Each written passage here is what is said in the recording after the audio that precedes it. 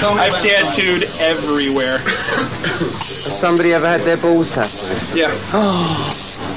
Yeah. Tattooed a girl's lips one time. Wrote pull tab on the inside of each one. Oh. Pull tab, jeez.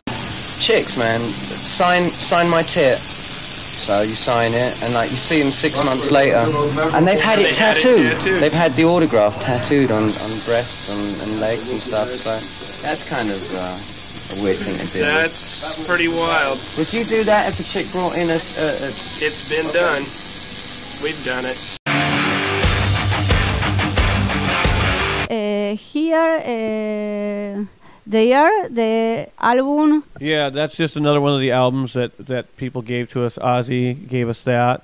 Then we also have up above is a T-shirt that Ozzy Osbourne. It's basically all of Ozzy's tattoos, and he got all those tattoos here throughout the years. He got the big demon head on his chest, and then the skull or the sort of Grim Reaper on the other side of his chest. So those were tattoos that he had here originally, and somebody made those all into a T-shirt. So that was kind of fun. And then I can show you the chair in the front room, which is pretty much where Ozzy got tattooed, Nikki Sixx, Tommy Lee, Vince Neil, Mick Mars, Axl Rose, Cliff from AC/DC. Any of the musicians that ever got tattooed here, they always sat in those chairs.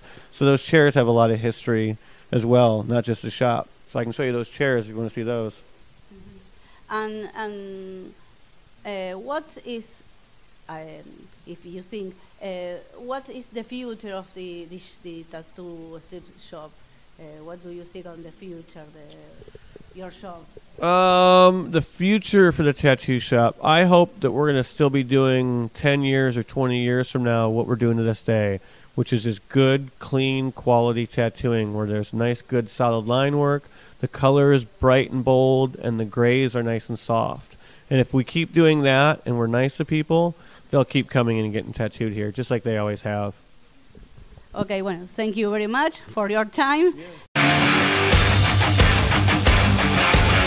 So my name is Paul Timman. I work at Sunset Strip Tattoo in Hollywood, California, and I'm talking to Kickstart TV.